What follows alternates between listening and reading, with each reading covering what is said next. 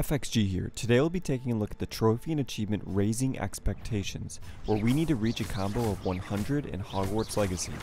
This is fairly easy to do. All we need is to find one or a few strong enemies and spam basic attacks. I personally did this in a battle during the Charles Rookwood trial in the main story, and no, it does not have to be done to one enemy. You can switch between targets, just make sure not to get hit.